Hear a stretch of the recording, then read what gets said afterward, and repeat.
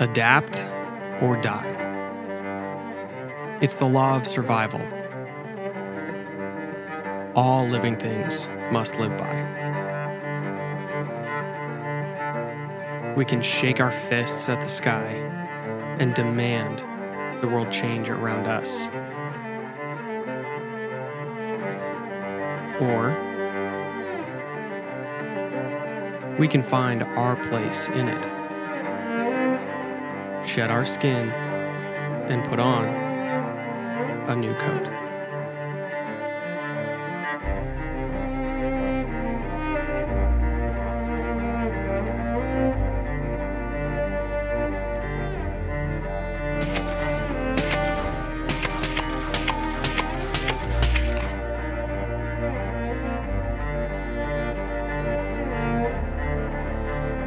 The only thing more beautiful than this landscape is the fact that Shooting Surplus makes content like this possible to be captured for you guys. On that note, they are also out there supplying the masses with the kind of gear that you and I are interested in. So head over to Shooting Surplus. Thank you very much for sponsoring this channel, guys. And if you guys use the discount code Dirty Civilian, you can save some cash and a little bit of free money on shipping as well. So thank you, Shooting Surplus. And I also have to thank Wideners. If you guys are looking for 55 grain, 77 grain, even the good stuff, Mark 262, go check out Wideners. They once again make content like this possible. Thank you for the ammo, Wideners, discount code Dirty Civilian. For the longest time, I kind of aimlessly just built guns because I would see something like this in a video or on YouTube and I'd be like, wow, that's a super cool gun. I want to build something just like that. And then reality set in 2020 when I realized I don't necessarily have one gun that's going to fit a plethora of needs depending on what scenario actually arises. My wife was working in downtown Portland and I was really concerned about having to go get her out of the city riots. Now that we're in rural America, very thankful for that, I've built a different gun with intentional purpose. So let's start on the gun and we'll move to the plate carrier and my medical fanny pack. So the heart of the gun is the barrel, and this is a Criterion 14.5. On that, I have a Ripcord Industries LDR1, Huxworks Flow 556K. I do prefer this on this 14.5 over a Surefire just because it is lighter and it's very quiet on a 14.5, considering the fact that you're still shooting a 5.56. Now, you'll also probably be thinking about the fact that I don't have a laser up here and I'm still considering this a complete rifle build. That's correct. The reason for that is because I have a Vampire light out on front, so this Surefire Vampire can swap from white light to IR.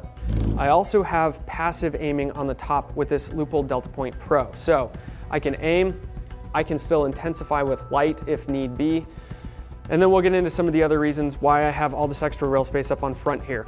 Pressure pad that runs to the rear, ST07 I believe, or is it SD00? You can look up the model number for the Surefire. Constant on the back.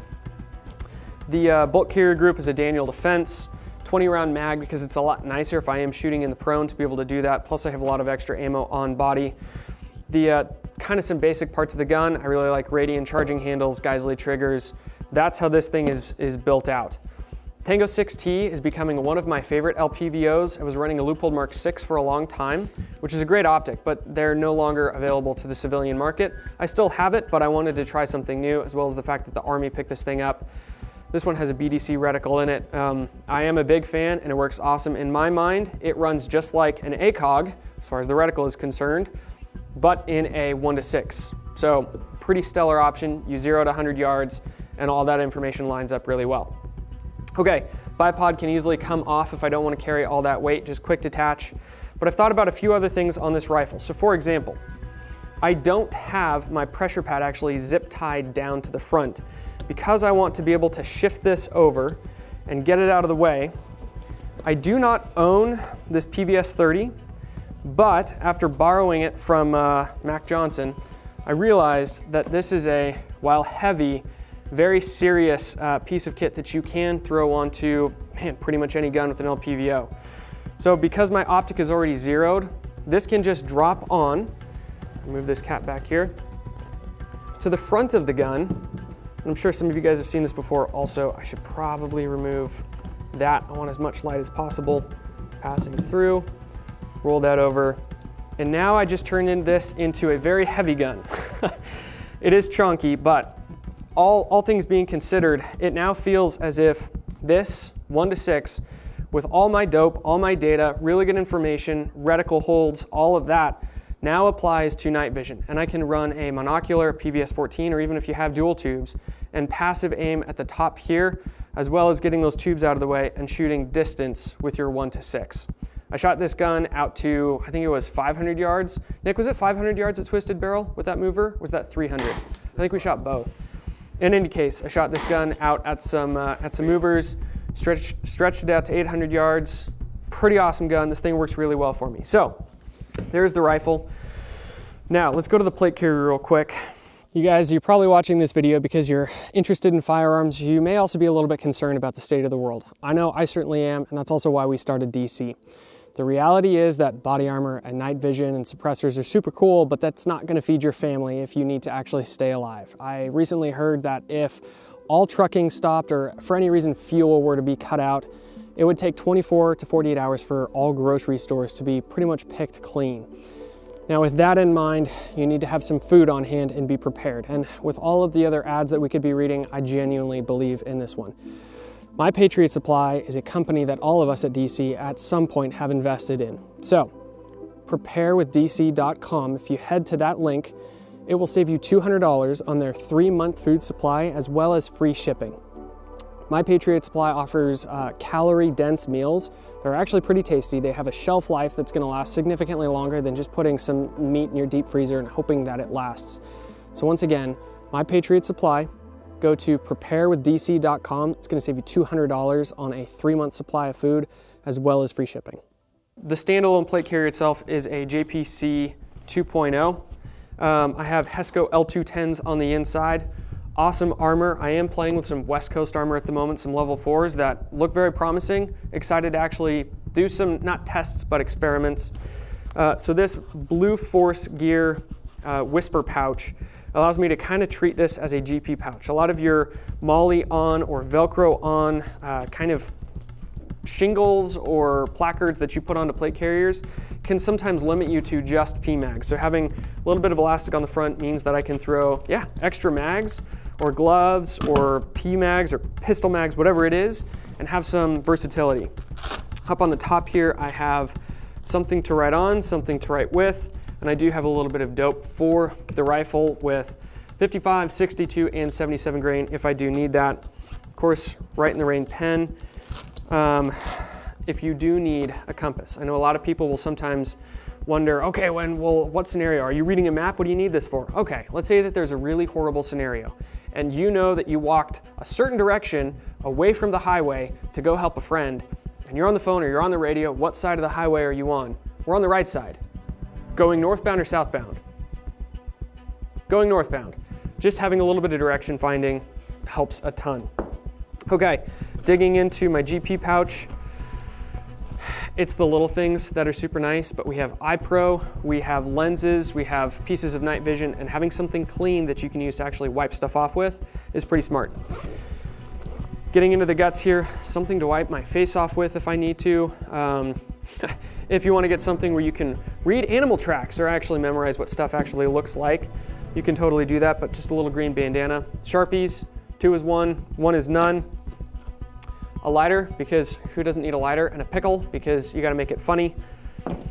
Aimpoint is starting to come out with stuff like the Acro or I think it's the RDS, the new rifle dot, where you need to actually have a T10 or maybe it's a T15 bit, where you actually just take the Aimpoint tool and use that. So because I'm zeroing stuff on the range all the time, that's just nice to have.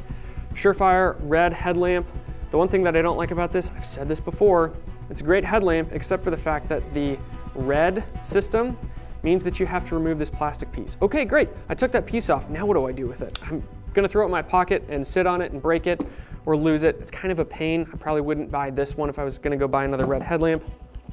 A multi-tool, you should probably have one on your primary piece of kit. And then batteries, make sure you're waterproofing your batteries. I have enough in here to run my night vision for a month, which is a lot. As well as this little bag was actually designed to run for this rifle. So I can replace all of the batteries on here twice, which is awesome. And then electrical tape if you do need that, good to have. That completes that. I know that I need to upgrade my radio, but this Baofeng still lets me talk to people, talk to my friends. If there's a tornado or civil unrest or whatever the case may be, I at least have a way to communicate and or listen into news and weather. That also runs up to my PTT that I can plug into my OpsCore amps, whether they're on my helmet or just over my head. On the right-hand side, I have a tourniquet. That is not a complete medical system, but I'll explain why I have only a tourniquet here at the moment. Let's spin around to the back. So this pack is mollied on, and that does mean that I can't exactly dig into here and find stuff. If I want to throw a bunch more parts and pieces into the bag, I have to take my plate carrier off to really get to it. I can't reach back there on my own. I could have a buddy do it, but if I'm on my own, I'm screwed. The upside is it's small and compact, so I could throw a backpack on over the top if I needed to. In the inside, I don't have any water in here at the moment, but in the inside, I do have a source hydration bladder. So if I want to carry water and fill this thing up, I can certainly do that. I can run that hose down to the front and have drinking water. Okay, so that kind of completes the plate carrier. Let's go to what I would do for medical. I'm a dad, which means I like to mow grass with my lawnmower, my Cub Cadet ZT1. I'm also a man with a beard, so I like to scape my beard, which is pretty awesome because when we heard that Manscaped wanted to sponsor this, we were all in. Right now, with the code Dirty Civilian, you can get 20% off pretty much everything at their store. They have the Lawnmower 4.0. They also have the Beard Hedger for all of you who need to hedge your beards and scape your manliness. So hit them up, manscaped.com, Dirty Civilian, 20% off, plus free shipping.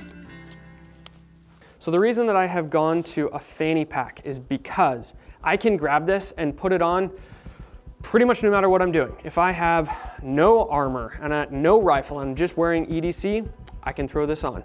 I can throw this on like a dumb satchel, a man purse if need be. If I'm wearing a chest rig, a plate carrier, I can give this off to someone, and now I'm not taking it away from my plate carrier. This is a standalone piece of kit that can go on no matter what it is that I'm doing. Obviously a tourniquet that I can quick deploy and get to. On the front, I have small little comfort pieces. Out here in Tennessee, we have ticks if you get a splinter or something like that, and if it's a pain, tweezers are wise. I have another pen, a Sharpie, Band-Aids, and Neosporin. I should probably waterproof those now that I'm thinking about that. And then on the inside, some more of a personal IFAK. Secondary tourniquet, which now brings me to 3 in total. I have 4 limbs. The idea for IFAKs is typically that you carry what is going to be used on you. Now that's the idea for the military and law enforcement. But man, if I need to use this for someone else, I will. I'd rather have more tourniquets if I give one away and it leaves with that person. Trauma shears. Make sure you have the ability to find wounds if you need to, cut someone's clothes off if you have to, and then a full blowout kit for the most part. I don't have an NPA or an OPA in here. I have other ways of controlling airways if need be. This is really just a stop the bleed and try to stabilize someone if need be.